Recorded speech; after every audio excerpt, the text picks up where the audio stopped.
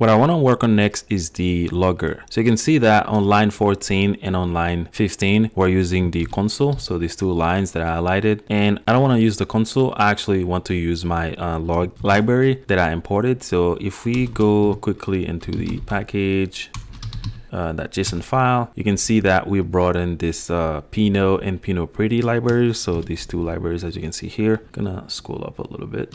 So these two libraries, we brought them in and we haven't used them yet. So let's go ahead and do that. So I'm gonna open the file tree and I want to go to source again and then create another folder, and I'm gonna call it util. I think I can call it log, and let's just go with util. You can call it log if you want, or logging or something like that. And then inside of this util, we're gonna create another file. We're just gonna call it logger.js. So that's gonna be the logger file.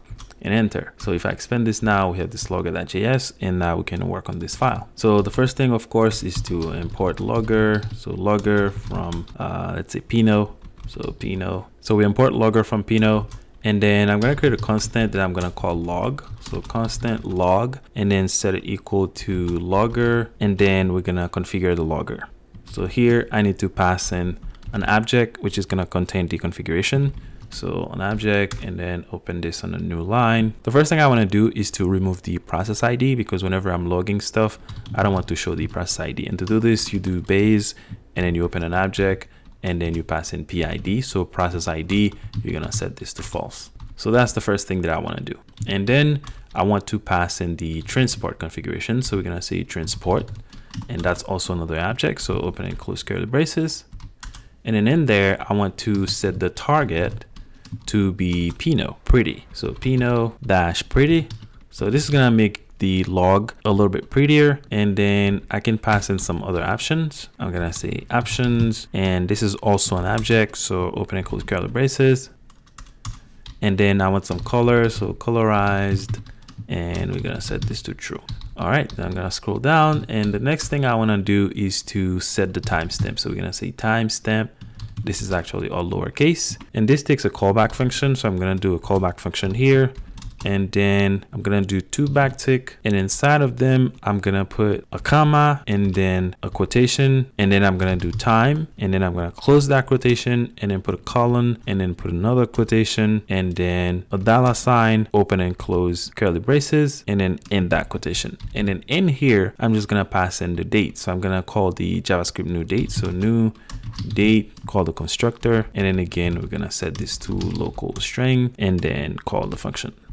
So this is the configuration that we need to do for our log, and I don't think we need this space here, so I'm gonna go ahead and go over here and then remove that space. And again, you really didn't have to do all this configuration.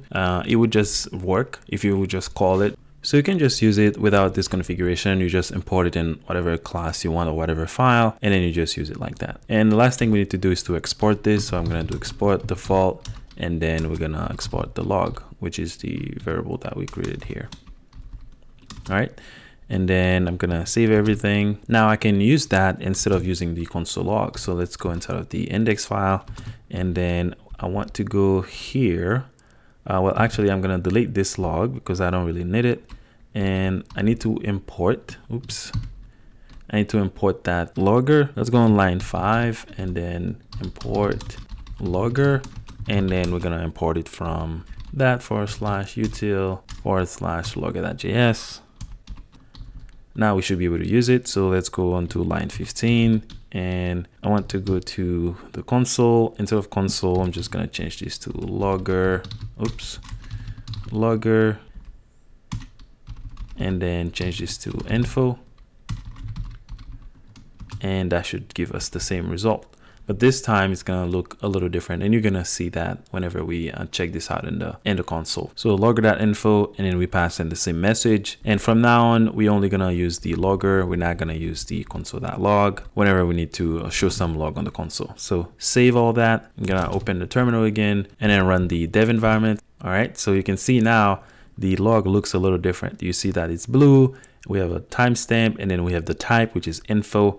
And then we get the message. All right, so this is all working. I'm gonna go ahead and exit out of this. The next thing I want to work on is to create our queries. So before we create our controller where we're gonna be making requests to the backend and save the patient, update patient, etc., I don't want to be writing all of the queries manually. So I want to create a dedicated class or a dedicated file, and then create an object, and then pass in key value pairs inside of this object, and then use those as my queries. And you're gonna see how this is gonna come together in a minute. So let's open our folder here, and inside of the source again, I'm gonna create another folder, and then I'm gonna call it query. Okay, so this is gonna contain all of the queries that we're gonna use in the controller whenever we need to manipulate the data in the database. So query, and then inside of the query, I'm gonna create another file. I'm gonna call it patient.query.js. Okay, so this is gonna contain all of our queries, and you can see the file is right here. So I'm gonna open this file and close this panel. Now we're gonna put all of the queries that we're gonna use inside of this file.